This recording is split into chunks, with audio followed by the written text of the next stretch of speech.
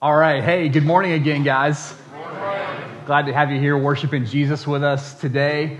And we got a lot of good stuff to talk about in God's Word. But first of all, just a few quick announcements. The first one is, hey, if you want a Hub City Church t-shirt, we are going to have more of those coming. So we've been being asked by people, hey, are there more of those? No, they're not, because what we do is we take an order ahead of time, and then we order exactly what we need. So if you want one, you can have one. The order form is on our Facebook page and our social media stuff and the Church Center app. They're going to be cool. They'll say the Hub City Church on them and stuff. So yeah, anyway, we'd love for you to have one. It's good to have those, if you want to serve with us downtown and things like that, way to represent who we are. So just make sure you get your order in by the 16th, because we'll be placing the order the very next day. So we do have those coming. If you have questions about that, just let us know. The next thing is fall schedule has rolled out this past week. We'll post about that on social media again this upcoming week, but we have lots of things in store. Membership class, business meeting, fall work day, fall fest, which we love, having fun in the backyard together,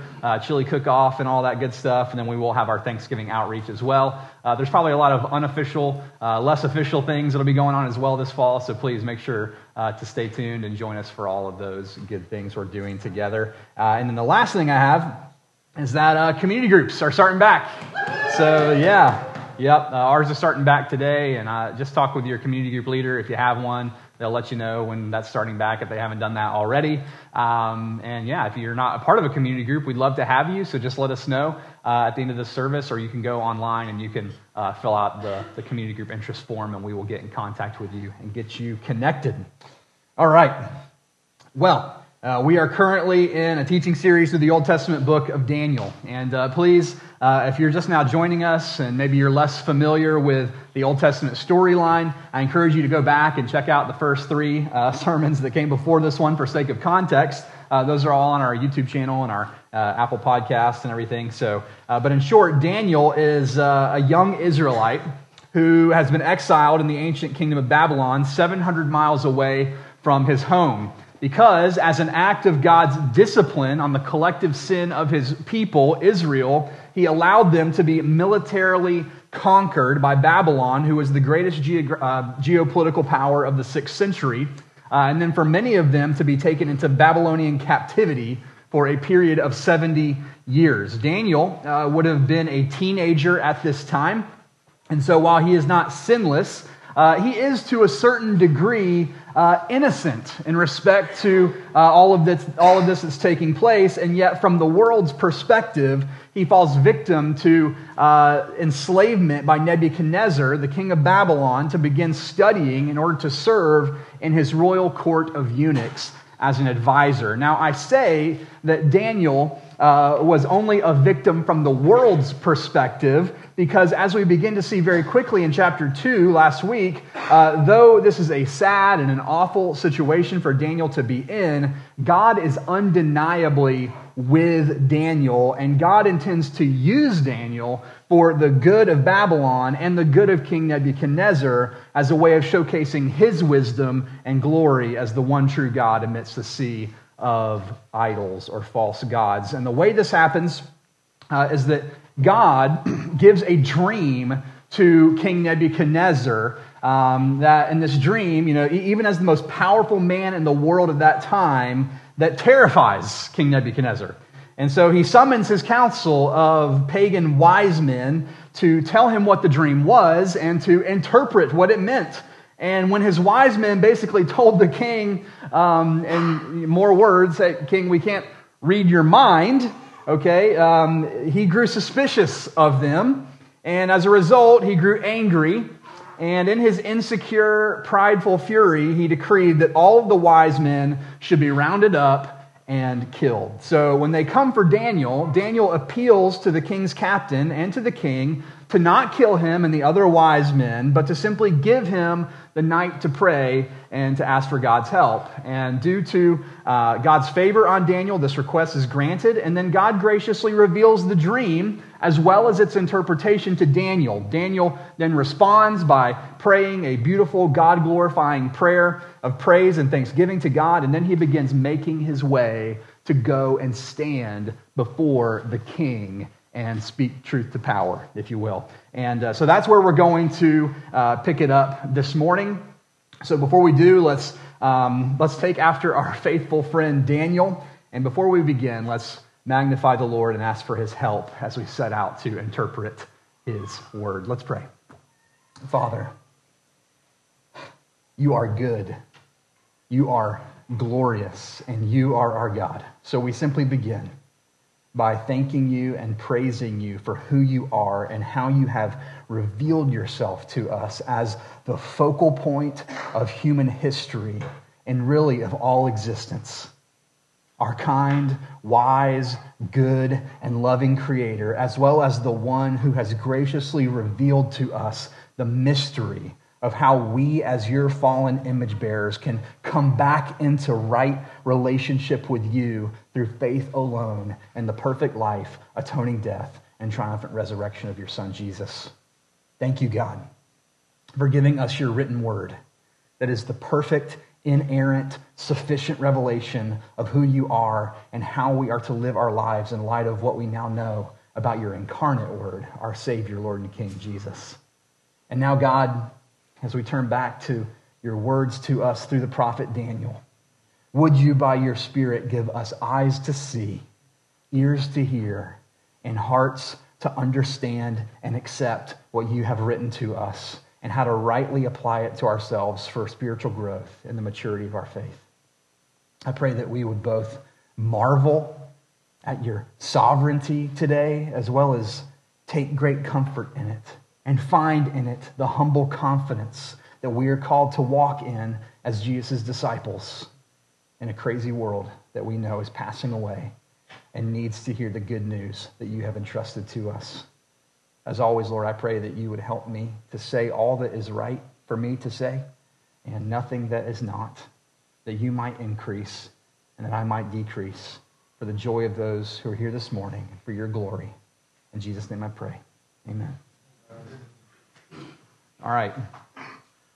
Let's go. Daniel chapter 2. I'm going to recap really quick here, the end of Daniel's prayer, verse 23. He says, "To you, O God of my fathers, I give thanks and praise, for you have given me wisdom and might, and have now made known to me what we asked of you, for you have made known to us the king's matter." Now, before I start into verse 24, really quick, I didn't say this last week, but men, notice Daniel's reference to God as the God of his fathers. Guys, I say this all the time, and I won't stop saying it because I keep needing to hear it too. Let us not delegate or brush off the God-given role that we have of spiritual headship in our homes.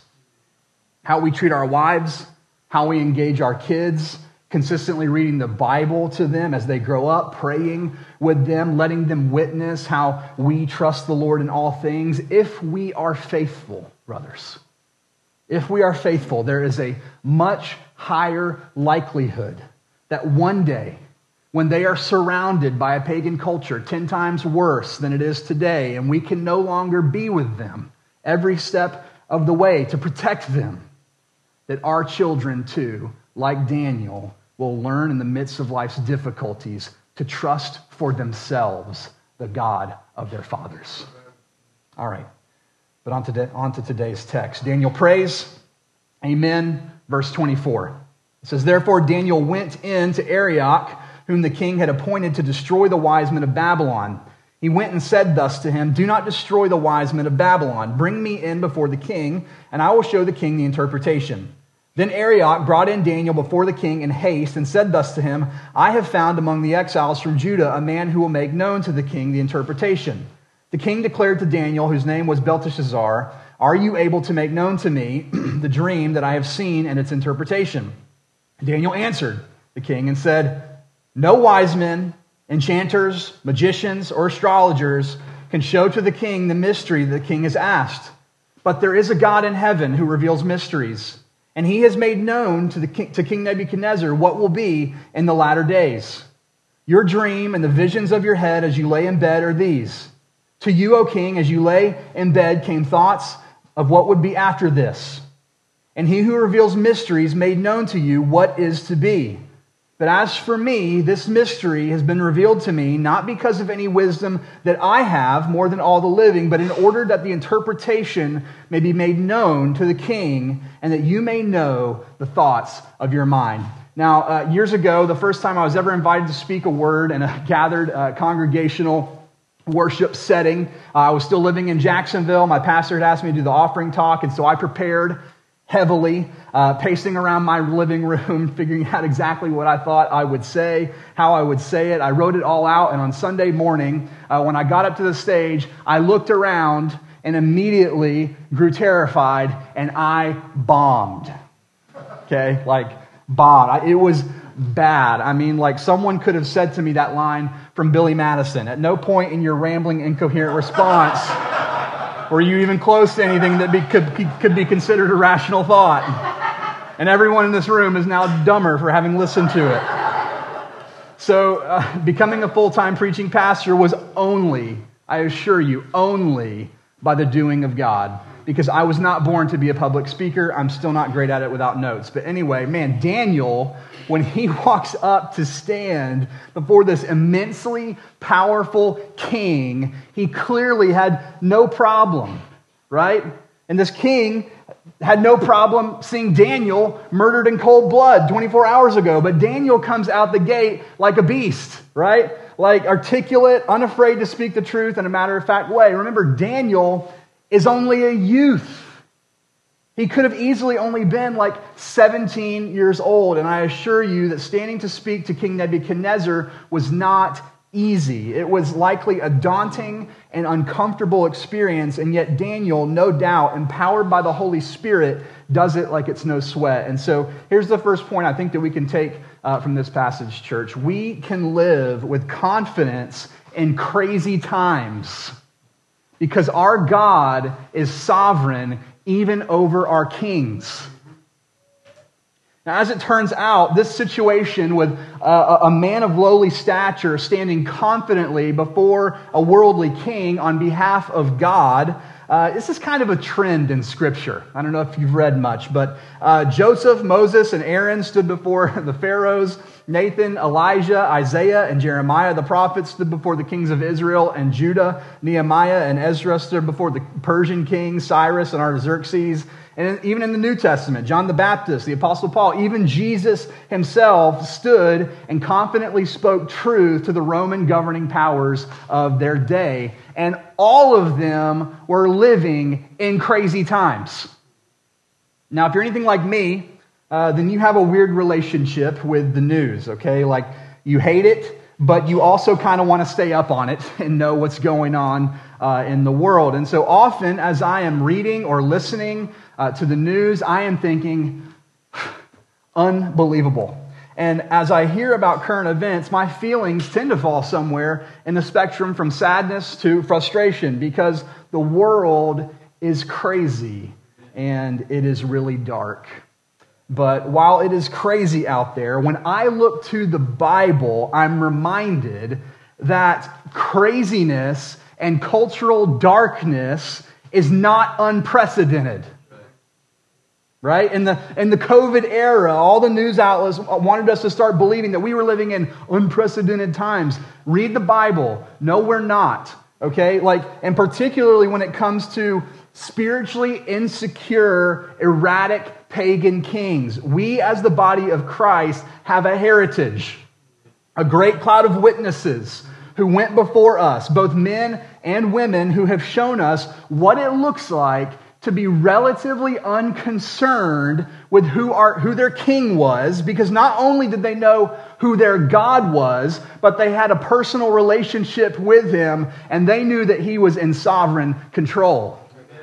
So maybe you can tell where I'm going with this. So many are losing their minds this election season already. And while I'm not a prophet, I can guarantee you it's going to get worse before it gets better. Sadly, there are even professing Christians lining up on both sides of the aisle, engaging in foolish and undignified behavior, spewing all manner of mean-spirited rhetoric, and tarnishing their witness for Christ. Church, let us not get reeled in to that demonic dumpster fire.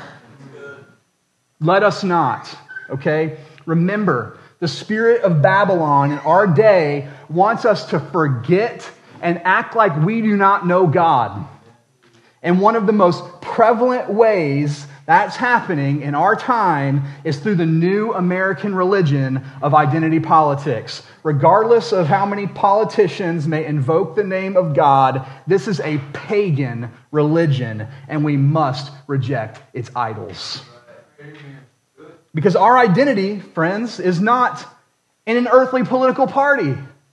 And it's certainly not in the candidates. Have you seen them? Okay?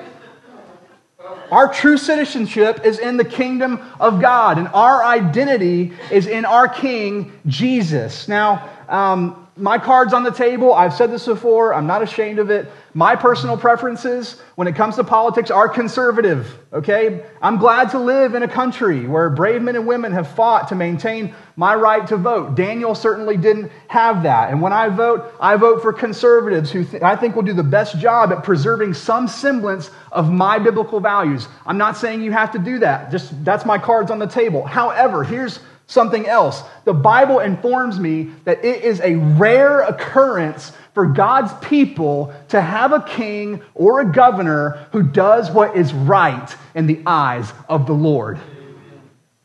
The vast majority of them do what is wicked in the eyes of the Lord.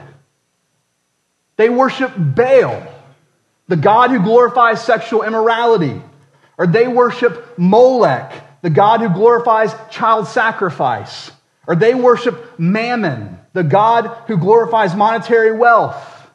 But at the end of the day, Daniel and so many who went before and after him show us that we don't have to be afraid of living in crazy times with wicked rulers. We can live with confidence, knowing that our God is sovereign even over our kings. As Daniel said in his prayer, it's God.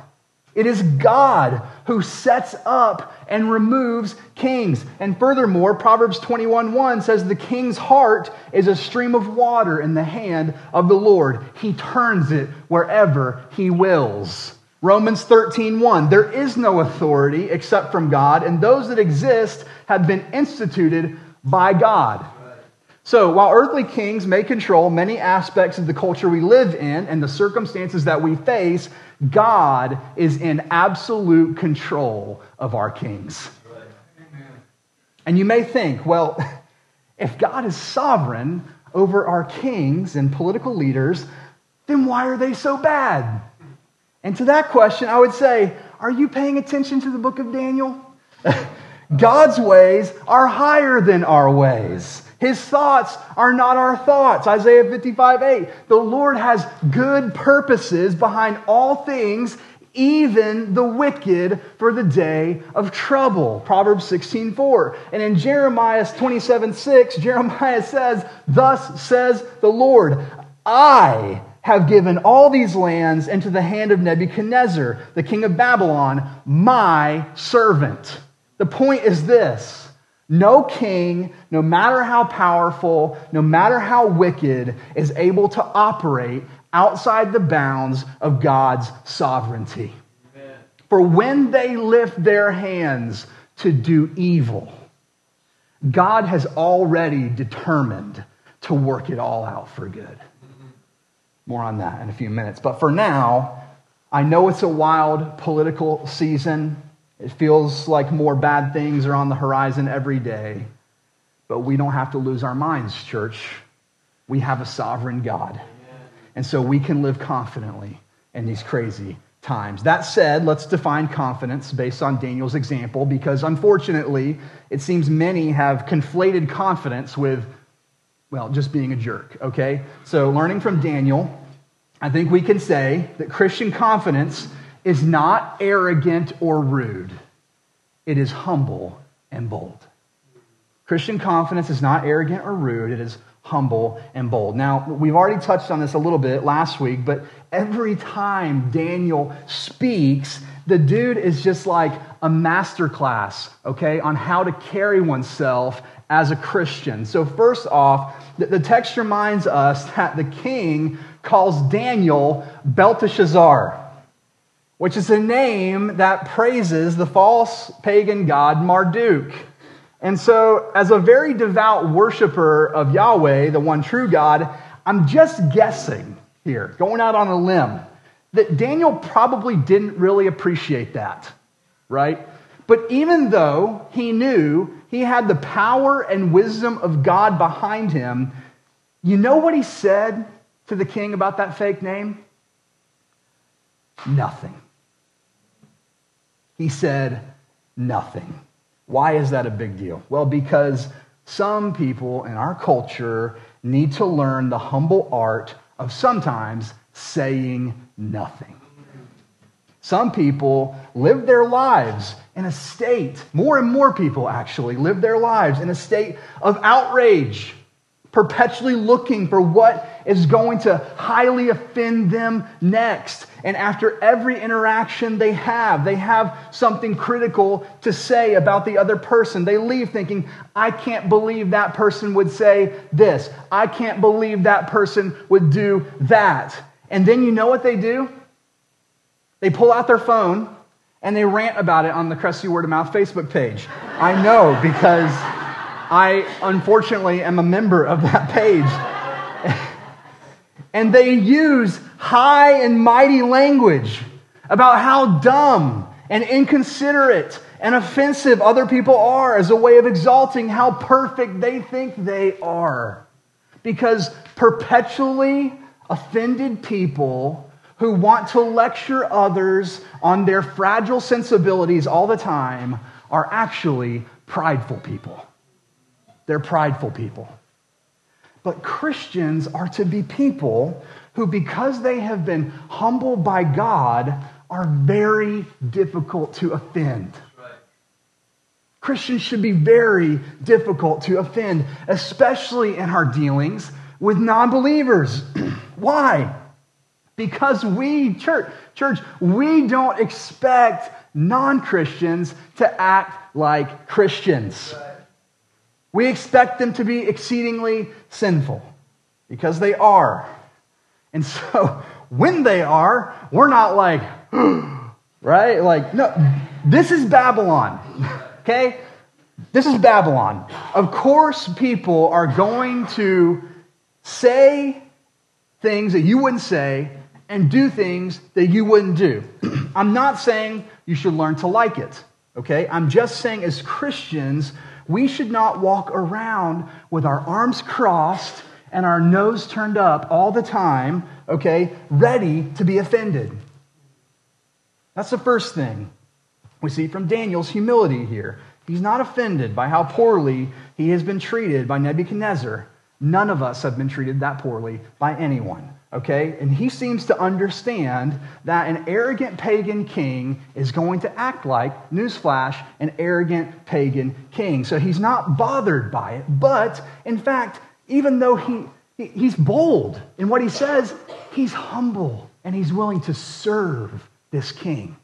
Philippians 2 says, let each of you look not only to his own interests, but also to the interests of others. Have this mind among yourselves, which is yours in Christ Jesus, who though he was in the form of God, did not count equality with God a thing to be grasped. But he emptied himself by taking on the form of a servant, being born in the likeness of men. Church, Daniel is an Old Testament type or reflection of Christ in this way. Do you see that? While it seemed at the surface level like Nebuchadnezzar was as exalted and as powerful as anyone could be, and that Daniel was as lowly and powerless as one could be. I think Daniel knew the truth. I think Daniel knew that spiritually he was rich and that Nebuchadnezzar was poor.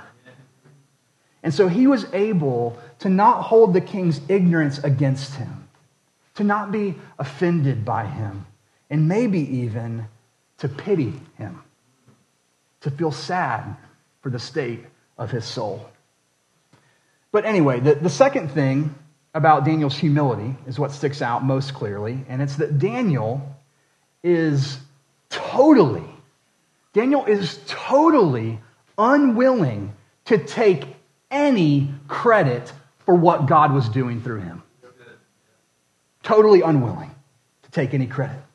Nebuchadnezzar, it's actually kind of funny. Nebuchadnezzar asked Daniel if he's able to tell the dream and its interpretation. And instead of even just saying yes, he does verbal gymnastics. He totally defers the attention away from himself and uses the opportunity to tell this pagan king that indeed no man is able to tell him these things, but that the true God in heaven alone is able. And Daniel says that this intel that he has nothing to do with his own spectacular wisdom. It only has to do with the will of God to reveal this picture of the latter days to Nebuchadnezzar. Now, on the other hand, there is another minor character in this story. I don't know if you saw him. It's so brief. Arioch, the king's captain, who at the first opportunity to take credit for something, even though Daniel literally came to him, Arioch says to the king, "I have found among the exiles a man who can tell you the interpretation." And so I think the author intends for us to see that there are two kinds of confidence. Confidence in God and confidence in self. Confidence in self is arrogant, self-promoting, always looking for an opportunity to share a personal resume of all the good things that you have done, how blessed other people are to be around you, a desire to always speak up because you know all the answers and you know how to articulate them the best way. Confidence in God, on the other hand, is humble, always looking for an opportunity to praise and give glory back to God, always ready to remind others of the faithfulness of God despite your own inability, right? A slowness of speech so as to not unintentionally draw the attention to yourself all the time. Daniel was confident in God, and as a result, he is humble. But he's also bold. He's also bold. That is, even though he knew that King Nebuchadnezzar did not believe in the God of Israel and had tried to indoctrinate Daniel into his Babylonian religion, and that Nebuchadnezzar was clearly unhinged enough to have Daniel killed for much less, Daniel did not hesitate to bear witness to what he knew to be true. That there really is one God in heaven, and his name is not Marduk, it is Yahweh. Pastor and author David Helm of Daniel's Humble Confidence says, "The person who trusts in God fears no bad news, and so will boldly proclaim God's good news." What a great example to us in these crazy times of exile that we too are living in. Like Nebuchadnezzar, there are people all around us every day who are insecure, hostile, and on the brink of coming unhinged because they don't know God. Their idols have failed them and left them feeling hopeless and afraid, and they desperately need someone who is confident in the gospel to share it with them in humility and boldness. To tell them that more money, a better job, a different spouse, and even Donald Trump will not give them the lasting inner peace or comfort that they are longing for in this life.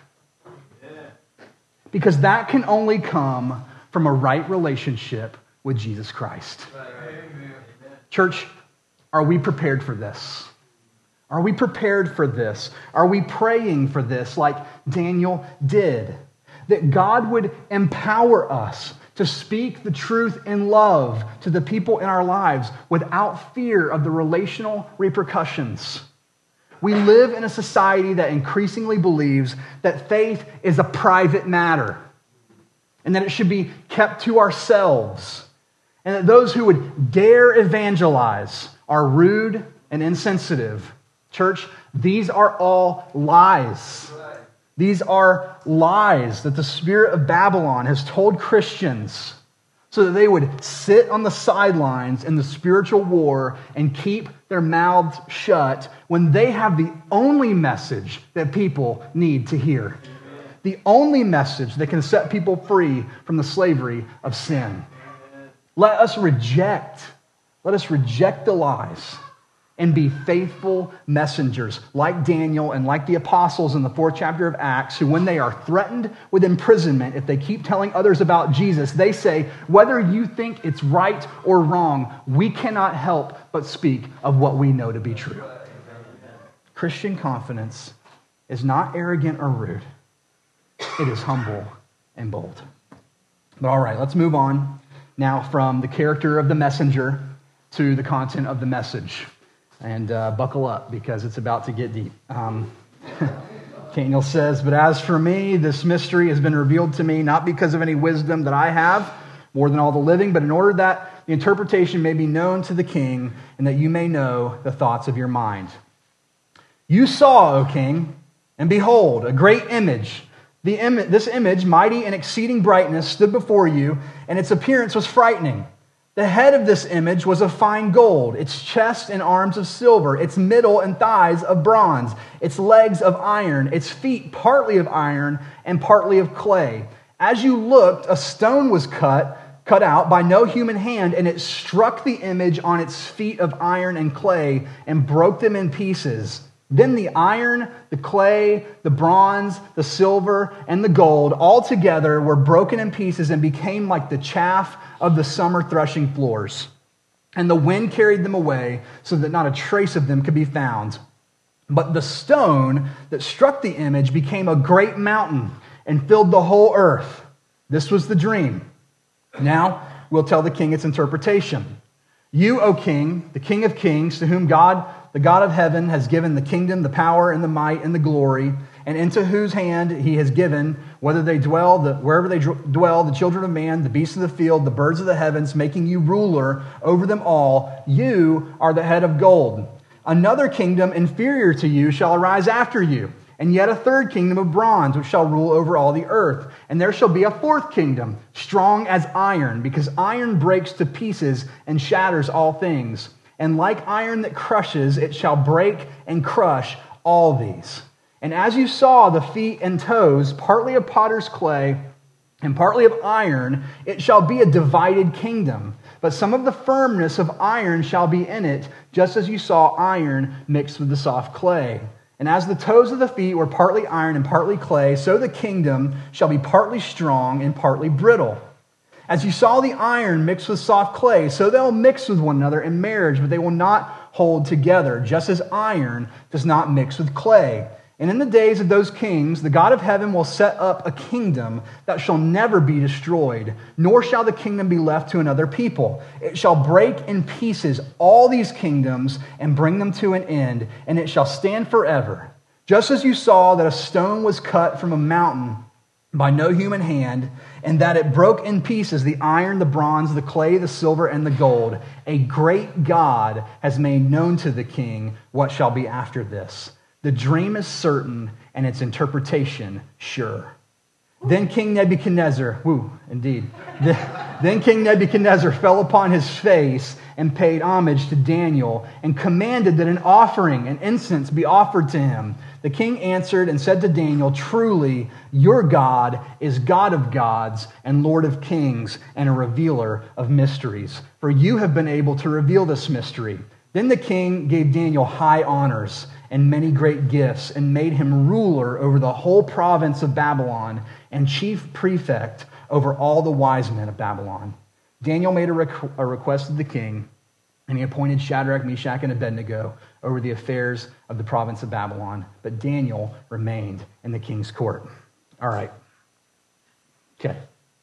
So that's a lot, okay? And if you haven't spent time studying this passage before, at first it probably seems very obscure to you.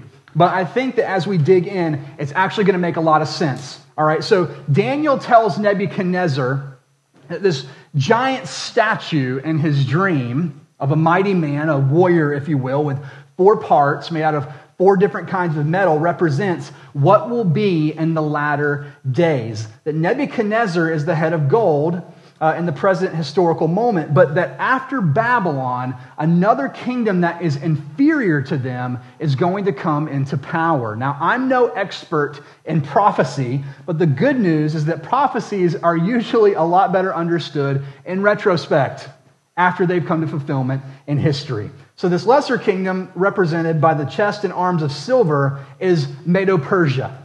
And we know that because even in the book of Daniel, we see this transition take place. Now, while the Old Testament doesn't speak explicitly of the third kingdom represented by the waist and thighs of bronze, we know historically that Alexander the Great, who ruled over the Greek Empire, eventually took over this number 1 geopolitical spot. And interestingly enough, his kingdom was referred to as the kingdom of bronze because of the prevalence of the Greek army's military equipment being forged from what? Yes, bronze. But finally, Daniel says will come the kingdom of iron, the strongest metal of the group, represented by the legs of the statue. History tells us that this was none other than the Roman Empire that would rise into power after the Greeks and be dominant in the world for the better part of 1,500 years.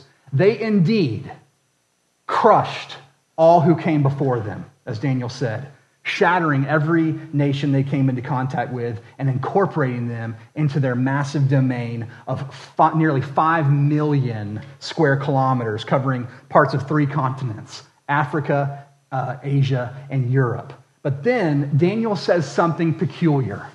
You're like, that's all peculiar. No, this is more peculiar.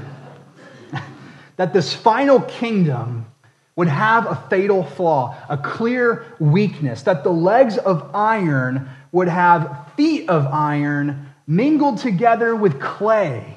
And thus it would be incredibly strong in some ways, but also incredibly vulnerable in others. Now, this is fascinating because hundreds of years before the rise of the Roman Empire, and over 1,000 years before Rome's decline, God tells Nebuchadnezzar through the teenage prophet Daniel that regardless of the insane size and strength of Rome, it would eventually grow too large to govern itself and be shattered to pieces. And as if God's clear foreknowledge of all things, long before they ever come to pass, is not amazing enough, it gets better and significantly more exciting. Daniel says that as Nebuchadnezzar was seeing this great statue, a massive stone that was cut by no human hand comes and collides with the feet of the statue, and it falls down and smashes into pieces and blows away in the wind like chaff. And the stone begins to grow into a mountain that spreads out over the whole earth. Amen. And Daniel says, this mountain is the unshakable kingdom of God that would never come to an end.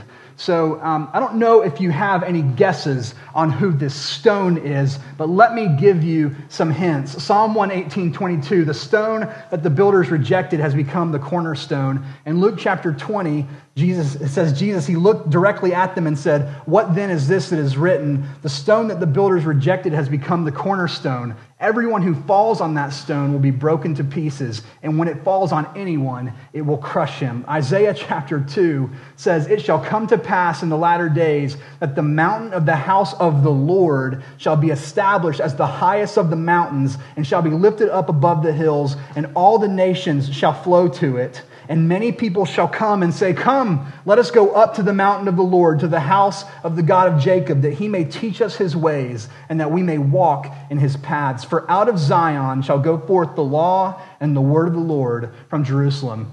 Psalm 48 says a psalm of the sons of Korah. Great is the Lord, and greatly to be praised in the city of our God. His holy mountain, beautiful in elevation, is the joy of all the earth. Mount Zion in the far north, the city of who?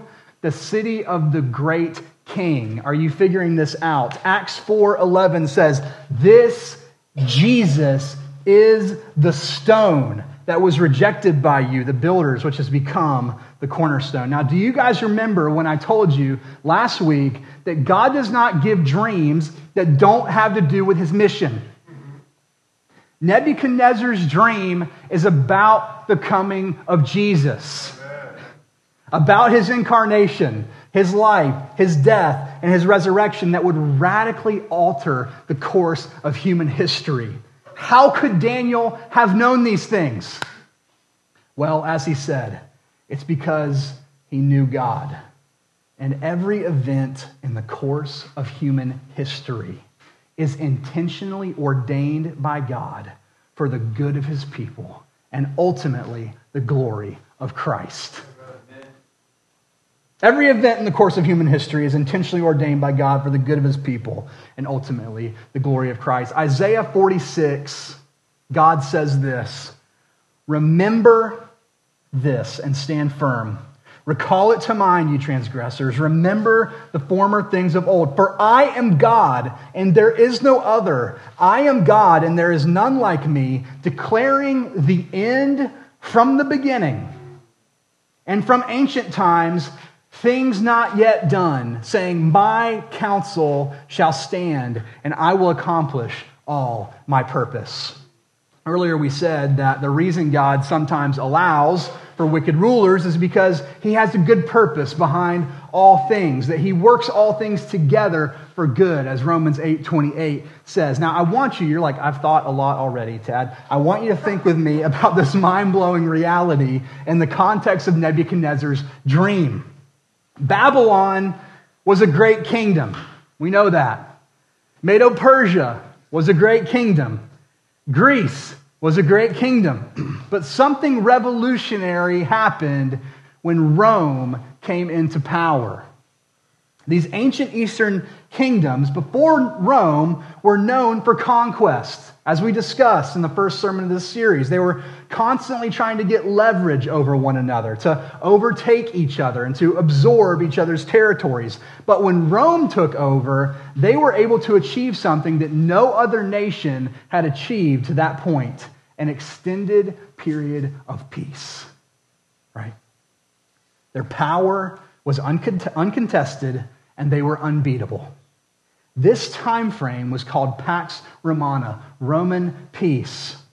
And during this period, the Roman Empire flourished economically and administratively with major infrastructure projects, trade expansions, and cultural development. It provided a stable environment for the growth of cities and the facilitation of safe travel, largely through what avenue? History lesson. Roman roads. The Roman road system was an engineering marvel. It spanned over 250,000 kilometers, and it was so well constructed that many of the roads remained in use even after Rome had fallen, and some of these roads still serve as the foundations of modern roads today. Why am I telling you this? Well, because every event in the course of human history is intentionally ordained by God for the good of his people and ultimately the glory of Christ. And in his infinite wisdom, Jesus was born when what earthly kingdom was in power? Rome.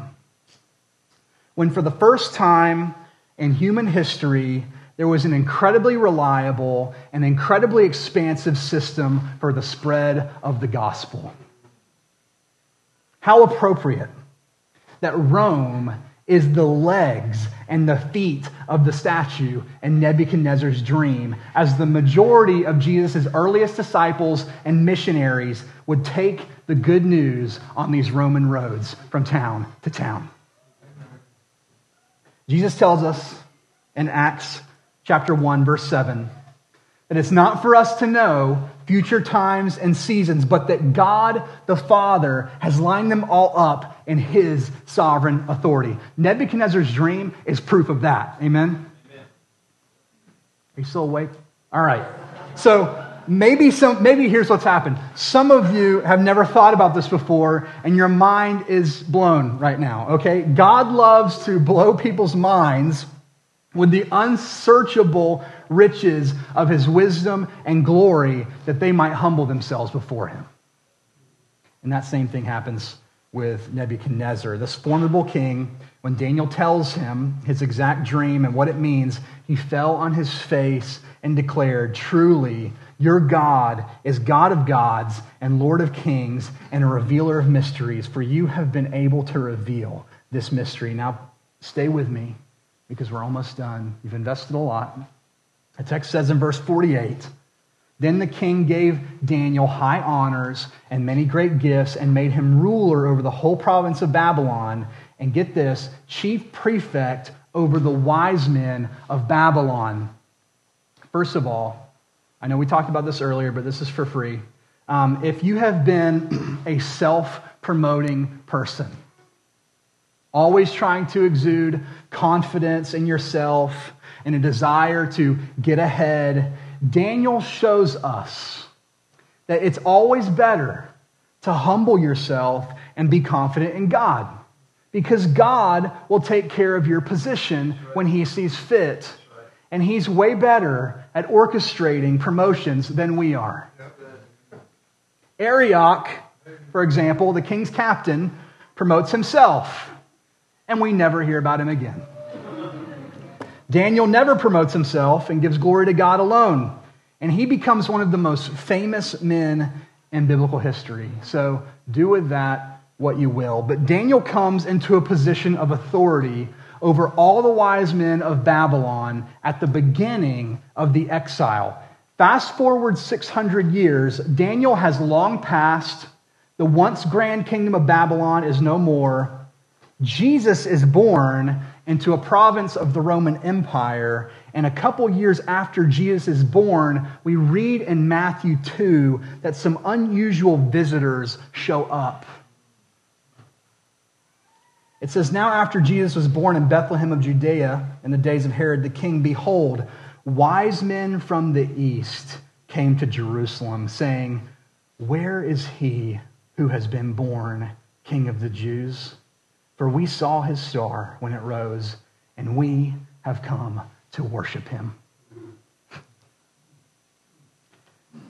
Seems to me that this is evidence that when Daniel was put in charge, he changed the curriculum at the University of Babylon.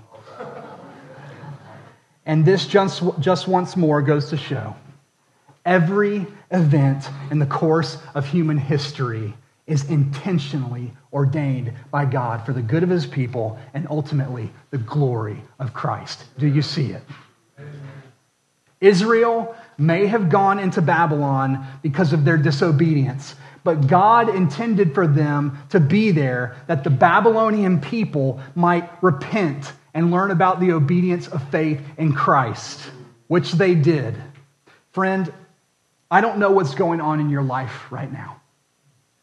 Maybe it seems confusing. Maybe it feels meaningless. Maybe you're like, Crestview's lame. Why am I stuck here? I assure you, it's not meaningless. It's not meaningless. And that the God of history has a redemptive purpose and plan for you in all of it. And like Daniel, regardless of your current position, you have influence over someone in your life. Maybe instead of moping and complaining about how difficult things are, you need a change of perspective to see that your words and your actions have the ability to influence the eternal destinies of people who are far from God. That you have the ability by the empowerment of the Holy Spirit, to call people up onto the mountain where they too can meet the true God of heaven, Jesus Christ, and become a citizen of his unshakable kingdom.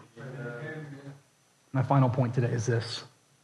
The eternal kingdom of Christ will and has already begun to subvert, surpass, and supersede every earthly man-centered kingdom. That's really what this statue represents, isn't it? The kingdoms of man. Now, Jesus, the divine cornerstone, was cut by the hand of God into history, and it didn't go the way that we might have predicted based on Daniel's prophecy. As the stone, he was supposed to come in and break the feet of clay of this mighty empire, and yet he wound up crucified by it. Well, it turns out that Jesus' kingdom doesn't have to advance and usurp by physical force. It can do so by the sheer revelation of his supremacy. As the message of Jesus' resurrection shot out like a cannon and continues to reverberate throughout and lovingly redeem the lives of people of nearly every tribe, tongue, and nation in the world today. The mighty Roman kingdom of iron that seemed too big to fail, as Daniel predicted, has since come to nothing. And since then, new empires have come into power and subsequently faded into the pages of history with all the rest, and yet the kingdom of God is standing stronger than ever. Though this great mountain is not yet present to the naked eye, it continues to show its dominance over the kingdoms of man, internally subverting them by transforming their citizens into ambassadors for Christ who live for the values and the initiatives of the King of Heaven. Their devotion to him, surpassing all worldly commitments, and their earthly achievements superseded by their new status as children of God. The eternal kingdom of Christ will and has already begun to subvert, surpass, and supersede every earthly man-centered kingdom. So let me close with this, because I'm losing my voice. The story of Nebuchadnezzar is not over yet. Though he is amazed by Daniel and Daniel's God, and he is willing to place Daniel in a high position for his own benefit, this worldly king has no intentions of submitting to God personally. There's a difference, you see, between being intrigued by God and actually worshiping him. Without getting too far into it, God is not done working in the heart of Nebuchadnezzar and giving him an opportunity to change course in a spiritual sense. But nevertheless, even in this first encounter, I think the message is clear. You can have the stone as your foundation, or you can have it as your destruction. You may have the stone as your foundation, or you can have it as your destruction. There is no third option when it comes to Jesus. There's no third other way, as the kids say. And as the psalmist says, you can either be drawn up from the miry bog and have your feet set on the rock in the security of salvation, or you can foolishly reject him and be crushed underneath it in damnation. I do not say this to be harsh.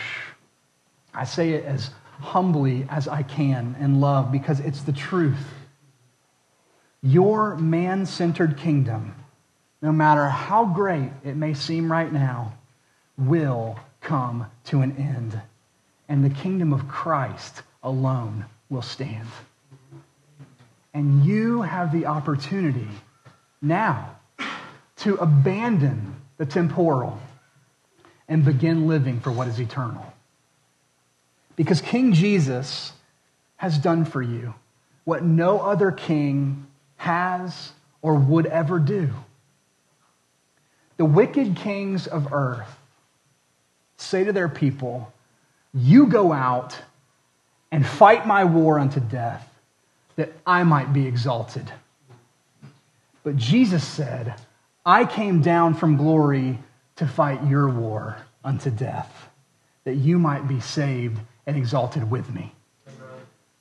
He died on the cross to pay for your sin, but now he's seated on the throne.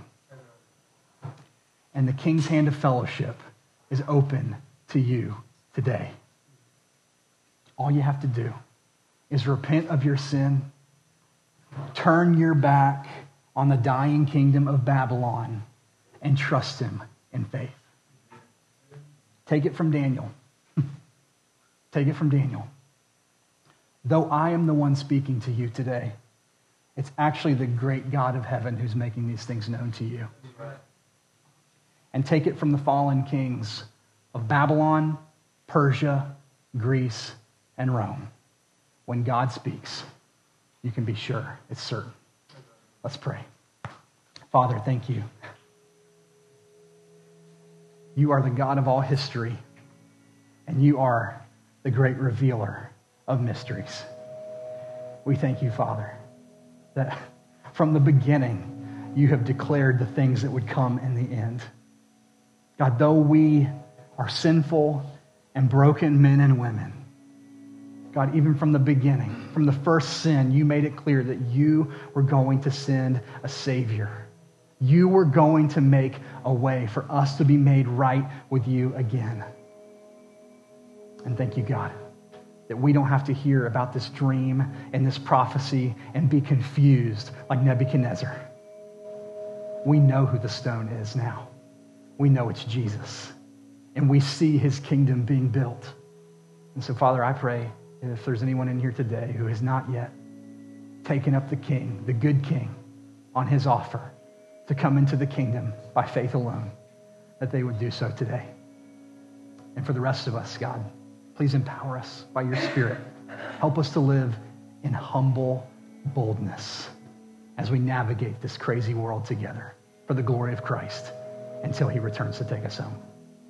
It's in his name we pray. Amen.